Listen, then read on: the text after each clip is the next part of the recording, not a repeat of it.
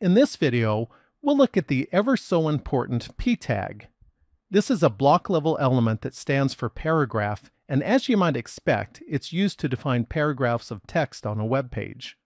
So why use the p tag? It's important for several reasons.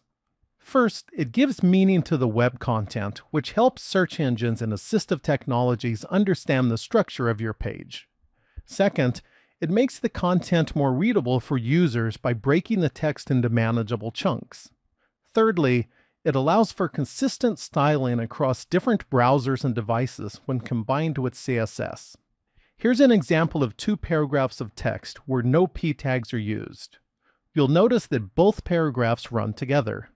To use the p tag, just put an opening p tag at the start of the paragraph and a closing p tag at the end. I'll do that for both paragraphs. Now the paragraphs are more readable. Next, let's add some CSS to our paragraphs. If you want to indent the first line, you can use the text indent property. You can put a shadow behind the text using the text shadow property. You can also set the background color using the background color property.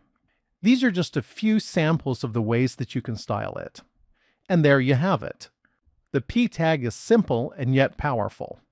Remember to use it to structure your content and make your web pages shine. Thanks for watching, and please subscribe and leave a comment.